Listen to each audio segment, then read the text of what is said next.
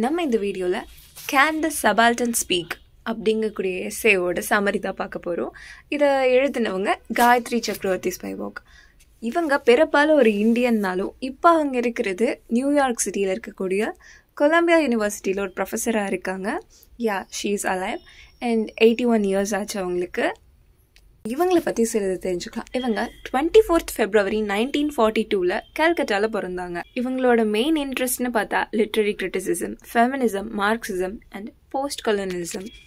இவங்களோட ஒர்க்ஸ் எல்லாம் மெயினாக போஸ்ட் கலோனியல் சொசைட்டிஸில் இருக்கக்கூடிய விமனோட மியூட்னஸை பற்றி பேசக்கூடியதாக இருக்கும்.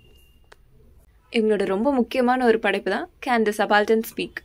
ஒரு விமனோட கண்டிஷன், போஸ்ட் கலோனியல் எரால ஒரு விமனோட கண்டிஷன் எப்படி இருக்குங்கிறது தான் இந்த எஸ்ஸேல இருக்கக்கூடிய சபால்டன் அப்படிங்கிற வேர்டுன்னா an officer in the British army below the rank of the captain. Captain அப்படிங்கிறவங்க தான் எப்போவுமே டெசிஷன் மேக்கராகவும் எல்லாத்தையும் முடிவு பண்ணுறவங்களாகவும் எந்த பிரச்சனையாக இருந்தாலும் பேசுகிறவங்களாகவும் இருப்பாங்க. சபால்டன் அப்படிங்கிறவங்க அவங்க கொடுக்குற ஆர்டர்ஸை கேட்குறவங்கள தான் இருப்பாங்க. அவங்களுக்காக கேப்டனாக ஏதாவது கொடுத்தாங்கன்னா அதை அக்செப்ட் பண்ணிக்கிற அவங்களோட ஆர்டர்ஸை அக்செப்ட் பண்ணிக்கிற மாதிரி தான் இருப்பாங்க. அண்ட் கேப்டனாக அவங்களோட பிரச்சனைகளுக்கு தீர்வு காண்ற வரைக்கும் இவங்க ஜஸ்ட் அமைதியாக வெயிட் பண்ணுறவங்களா இருப்பாங்க. சபால்டன் அப்படின்னு இவங்க மெயின் பண்ணுறது நம்மளோட பெண்களை தான். பெண்கள் ரொம்ப அமைதியாக இருக்கிறதுக்கு காரணம் என்ன?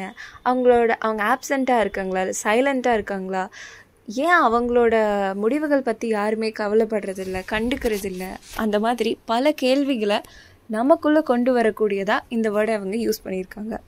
ஸோ அக்கார்டிங் டு ஹர் இந்த சபால்டன் அப்படிங்கிறது ஒரு இன்ஃபீரியரான ரேங்க்கு. அண்ட் தேர்ட் வேர்ல்டு கண்ட்ரீஸ்னு சொல்லக்கூடிய காலனைஸ்டு ஏரியா இருந்தது இல்லையா, அது விடுதலைக்கு அப்புறமா அது தேர்ட் வேர்ல்டு கண்ட்ரீஸ்னு சொல்கிறாங்க. ஸோ அந்த மாதிரி பிளேசஸில் இன்னும் டெவலப்மெண்ட் இல்லை, அவங்களுக்காக அவங்க வாய்ஸ் அவுட் பண்ணணும் அப்படிங்கிற ஒரு எண்ணத்தை விதைக்கக்கூடியதாக இருக்குது.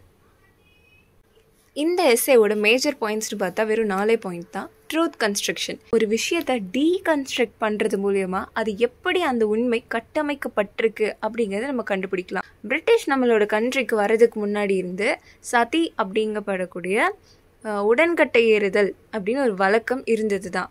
இது நம்மளோட பழக்கம்னு சொல்லி எல்லாரையும் ஃபாலோ பண்ண வச்சதும் உண்மைதான். 1829 வில்லியம் பென்டிக்கால இந்த சதிங்கிறது அபாலிஷ் பண்ணப்பட்டது. ஸோ இதை வச்சு அவங்க என்ன சொல்கிறாங்கன்னா, white men saved brown women from brown men. So இந்த ஸ்டேட்மெண்ட் மூலிமா அவங்க என்ன சொல்கிறாங்கன்னா, இந்தியன்ஸ் ஒரு பார்பேரியன்ஸ், காட்டு மிராண்டித்தனமானவங்கன்னு சொல்கிறது மட்டும் இல்லாமல் பிரிட்டிஷ் ரொம்ப சிவிலைஸ்ட் அப்படின்னு சொல்லி அவங்க காலனைசேஷனை ஜஸ்டிஃபை பண்ணுறாங்க. ஸோ நம்மக்கிட்ட ஒரு சில தவறுகள் இருந்ததை அவங்க சரி செய்ய உதவி இருக்கலாம். ஆனால் அதுக்காக அவங்க தான் சுப்பீரியர், நம்மெல்லாம் இன்ஃபீரியர், அண்ட் அவங்க சொல்கிறத நம்ம ஃபாலோ பண்ணி கேட்டுக்கிறது தான் நமக்கு கரெக்டாக இருக்கும் அப்படின்னு அவங்களே நம்ம கல்ச்சர்ஸ் எல்லாத்தையும் தாண்டி பல விஷயங்களை அவங்க நமக்குள்ளே விதைக்க ஆரம்பிச்சிட்டாங்க. யூரோப்பியன் ஐடியாஸ் தான் அவங்க பெருசாக நினைக்கிறாங்க. நம்மளோட அடையாளங்களையும் நம்மளை பற்றியும் நம்ம எப்படி இருக்கணுங்கிறத பற்றியும் யாரோ ஒருத்தங்க எழுதுறதையும் அதை நம்மளோட ஐடென்டிட்டியாக நம்ம எடுத்துக்கிட்டு வாழ்கிறதும் கரெக்டாக, அது சரியானது இல்லை. ஒருத்தங்களை பற்றின உண்மை என்னன்னு இன்னொருத்தங்களால் ஜஸ்டிஃபை பண்ண முடியாது. Can the subaltern ஸ்பீக்கோட second major point, யூரோசென்ட்ரிக் knowledge is not Innocent. So யூரோசென்ட்ரிக் நாலேஜுங்கிறது இந்த தேர்ட் வேர்ல்டு கண்ட்ரிஸ் இருக்கு இல்லையா, இங்கே போகிற நாலேஜ் ஃபுல்லாக யூரோசென்ட்ரிக்காக இருக்குது. யூரோப்பியன் கண்ட்ரீஸுக்கு தான் எல்லாமே தெரியுங்கிற மாதிரியும் அங்கே இருக்கக்கூடியவங்க சொல்கிற ஐடியாலஜிஸ் தான் கரெக்டு. ஸோ அதுக்கேற்ற மாதிரி நம்ம பீப்புளும் நிறைய பேர் நம்மளுக்கான பிரச்சனைகளுக்கு கூட அங்கேருந்து தீர்வுகள் வரணும், அவங்க சொல்கிற ஐடியாலஜிஸை ஃபாலோ பண்ண நல்லா இருக்குங்கிற அளவுக்கு அப்படி ஒரு எண்ணத்தை கொண்டு வந்திருக்காங்க. அண்ட் யூரோசென்ட்ரிக் நாலேஜ் இங்கே வெறும் நாலேஜ் கிடையாது, அது ஒரு கமாடிட்டியாக, அது ஒரு ப்ராடக்டாக நம்மக்கிட்ட அவங்க சேல் பண்ணுறாங்க. அதனால் ஸ்பைவாக் என்ன சொல்கிறாங்கன்னா, they carry it out into the third world countries and thus such knowledge is never innocent. அவங்க நம்ம நல்லதுக்காக கொடுக்கல, அவங்களோட கருத்துக்களை நம்மக்கிட்ட விற்கிறாங்கங்கிறது தான் நிதர்சனமான உண்மை. அண்ட் யூரோப்பியன் கண்ட்ரீஸ் இந்த தேர்ட் வேர்ல்ட் கண்ட்ரீஸோட ஐடென்டிட்டிஸையே அவங்க கன்ஸ்ட்ரக்ட் பண்ணி அவங்க எழுத ட்ரை பண்ணுறாங்க. Third major point, criticism of எசென்ஷியலிஸ்ட் ideologies. இவங்க இங்கே ஸ்பைவாக் மார்க்சிஸ்டோட ஐடியாலஜியை யூஸ் பண்ணி கிரிட்டிசைஸ் பண்ணுறாங்க இந்த லெஃப்டிஸ்ட்டை. ஸோ இந்த லெஃப்டிஸ்ட் அப்படிங்கிறவங்க யாருன்னா யூரோப்பியன் கண்ட்ரீஸ். அவங்க வந்து டாமினண்ட்டாக இருக்கிறதும் அவங்கள சுப்பீரியராக நினச்சிக்கிறாங்களா அவங்கள தான் மீன் பண்ணுது. ஸோ அவங்க இந்த தேர்ட் வேர்ல்டு பீப்புளை ஸ்மாலர் ஐடென்டிட்டியாகவும் சிமிலர் ஐடியாலஜிஸோடு இருக்கவங்களா, எல்லாருக்கும் ஒரே மாதிரியான பிரச்சனைகள் தான் இருக்கும், எல்லாத்தோட எமோஷன்ஸ் அண்ட் ப்ராப்ளம்ஸ் சிமிலராக தான் இருக்கும்னு சொல்லி பொதுவாக ஒரு தீர்வு சொல்கிறது. லைக் இப்போது ஒரு ஹாஸ்பிட்டலுக்கு 10 பேஷண்ட் வராங்கன்னா ஒவ்வொரு பேஷண்ட்டுக்கும் வெவ்வேறு ப்ராப்ளம்ஸ் இருக்கலாம்.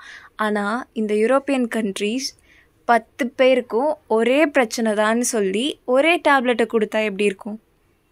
அதுவும் அவங்களே செக் பண்ணாமல் அவங்களா நினச்சிக்கிறது. ஸோ ஒவ்வொருத்தவங்களோட ப்ராப்ளம்ஸும் வேறு வேறையாக இருக்கலாம். அதை பற்றி யோசிக்காமல் அவங்க டோட்டலாக இப்படி தான், இதுதான் அவங்களோட ப்ராப்ளமாக இருக்குன்னு அவங்களா கெஸ் பண்ணி சொல்கிறது. ஸோ அவங்க வந்து சிமிலர் ஐடென்டிட்டிஸ் அண்ட் சிமிலர் ஐடியாலஜிஸோட எல்லாத்தோட ப்ராப்ளம்ஸும் இருக்குன்னு நினச்சி அவங்களோட ஐடியாலஜிஸ் வந்து நம்ம மேலே ஒரு நெகட்டிவான இம்பேக்ட் தான் க்ரியேட் பண்ணுது. அது யாரோட பிரச்சனைகளும் தீர்க்க போகிறதில்ல, இருக்க பிரச்சனைகளை பெருசாக்குறதுக்கு தான் வாய்ப்பு இருக்குது. அண்ட் இப்படி போகிறது காலனைசேஷனுக்கு தான் வழிவகுக்கும். இங்கே இருக்கக்கூடிய ஒவ்வொரு மக்களுக்கும் வெவ்வேறு மொழிகள் பேசுகிறவங்க இருக்காங்க, வெவ்வேறு கல்ச்சரை ஃபாலோ பண்ணுறவங்க இருக்காங்க. இப்படி பல்வேறு வேறுபாடுகளோடு நம்ம இருக்கப்போ யூரோப்பியன்ஸ் சொல்லக்கூடிய சில விஷயங்கள், ஐடியாலஜிஸ், அதை அப்படியே நம்ம ஏன் ஏற்றுக்கணும், அதை அப்படியே நம்ம ஏற்றுக்கணுங்கிற அவசியம் கிடையாது அப்படிங்கிறத சொல்கிறாங்க. அண்ட் நம்மளோட பிரச்சனைக்கு நம்மளே வாய்ஸ் அவுட் பண்ணணும் அப்படிங்கிறது இவங்களோட மேஜர் பாயிண்ட்டாக இருக்குது. 4th, death of Bhuvaneswari பாகுத்ரி. Bhuvaneswari பாகுத்ரி அப்படிங்கிற ஒரு பெண்ணை பற்றி கூட சொல்கிறாங்க. அவங்க 1926 சூசைட் பண்ணி இறந்து போகிறாங்க. அவங்க ஒரு இந்தியன் விமன், வெஸ்ட் பெங்காலை சேர்ந்தவங்க. ஸோ அந்த டைமில், அந்த காலகட்டத்தில் வந்து ஒருத்தங்க இறந்து போகிறாங்க இல்லை சூசைட் பண்ணிக்கிறாங்க அப்படின்னா அது மேஜராக லவ் ரிலேஷன்ஷிப் ரிலேட்டடாக தான் இருக்கும்னு சொல்லிடுவாங்க. எல்லாரும் பொதுவாக சொல்லிடுவாங்க, ஒரு கருத்து வச்சுருவாங்க. அப்படி ஒரு கருத்து வரக்கூடாதுங்கிறதுக்காக தான் புவனேஸ்வரி பாகுத்ரி வந்து அவங்க மென்ஸ்ட்ரேஷன் பீரியட் அப்போது சூசைட் பண்ணி இறந்து போகிறாங்க. அவங்களால அவங்க ஃபேமிலிக்குள்ளே இருக்கக்கூடிய ப்ராப்ளம்ஸ் ஹேண்டில் பண்ண முடியலைங்கிறனால தான் அவங்க சூசைட் பண்ணி போகிறாங்கங்கிற அவங்க பாயிண்ட்டையும் அவங்க தெளிவு பண்ண நினச்சாங்க. She failed to carry out the task of killing a political figure for which she refused and this turned out to be the cause of her death. So இங்கே தெளிவாக தெரியுது, she was not a victim of failed romance. So அவங்களோட காதல் தோல்வினால் அவங்க இறக்கலை அப்படிங்கிற point தெளிவாயிருது. ஆனால் அவங்களோட ஃபேமிலியே ஒரு பொய்யை உண்மை மாதிரி கன்ஸ்ட்ரக்ட் பண்ண ட்ரை பண்ணுறாங்க. அவங்க இறந்ததுக்கு காரணம் அந்த ஃபேமிலியில் இருக்கக்கூடிய ப்ராப்ளம்ஸ் இல்லைங்கிற மாதிரி அவங்க ஃபேமிலியை கன்ஸ்ட்ரக்ட் பண்ண பார்க்குறாங்க. இந்த வெஸ்டர்ன் பீப்புள் வந்து அவங்க என்னமோ கம்ப்ளீட்டாக சிவிலைஸ்டு பீப்புள், மித்தவங்கெல்லாம் பார்பாரியன்ஸுங்கிற மாதிரி கண்ட்ரோல் பண்ணி பேசக்கூடாது, எல்லாம் அவங்களுக்கு கீழே கண்ட்ரோல்டாக இருக்கணும்னு நினைக்கக்கூடாது, சபால்டன்ஸ் மாதிரி அவங்கள ட்ரீட் பண்ணக்கூடாது அப்படிங்கிறத சொல்லி முடிக்கிறாங்க. கேன் த சபால்டன் ஸ்பீக் அப்படிங்கிற இந்த தலைப்பே ஒரு கேள்வியை உருவாக்கக்கூடியதாக இருக்குது மக்கள் மனசில். நம்ம பிரச்சனைக்காக நம்ம தான் வாய்ஸ் அவுட் பண்ணணும் அப்படிங்கிற எண்ணத்தை கொடுக்கக்கூடியதாக இருக்குது. ஸோ இதுதான் கேன் த சபால்டன் ஸ்பீக்கோட சமரி. உங்களுக்கு ஓரளவுக்கு கிளாரிட்டி கிடச்சிருக்கும்னு நினைக்கிறேன். இது போக ஏதாவது டவுட்ஸ் தான் நீங்கள் கமெண்ட் பண்ணி கேட்கலாம்.